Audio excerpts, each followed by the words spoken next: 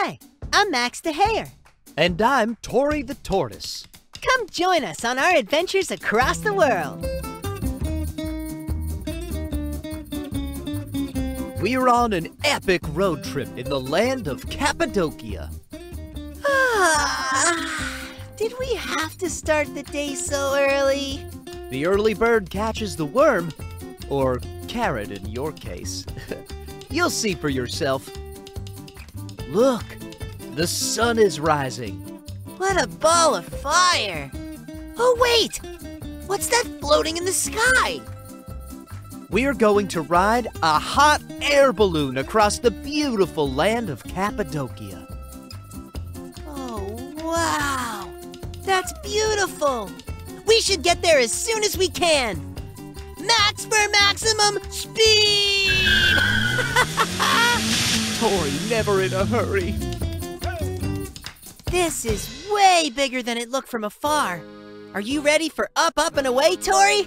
It's different seeing it in person, huh? I don't know about this anymore. Oh, don't worry, buddy.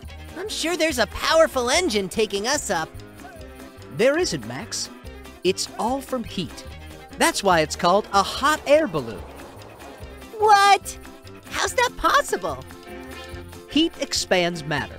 If you seal the top of an empty bottle with a balloon above a flame, the air inside the bottle would gain heat and expand. Now imagine if you have a huge balloon. The air inside the balloon is able to expand and becomes less dense than the outside air. Balloon lifts off the ground. What keeps it afloat is a continuous exchange of heat, known as the convection current. The water above the flame will heat up and rise, while the cooler surrounding water will move down to be heated up. This movement of heat energy continues, setting up a convection current. Have you looked around you, Torrey? Oh my! What? We've flown up? This isn't too scary.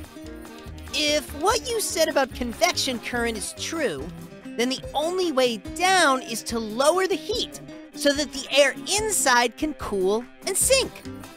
Isn't it? You're absolutely right.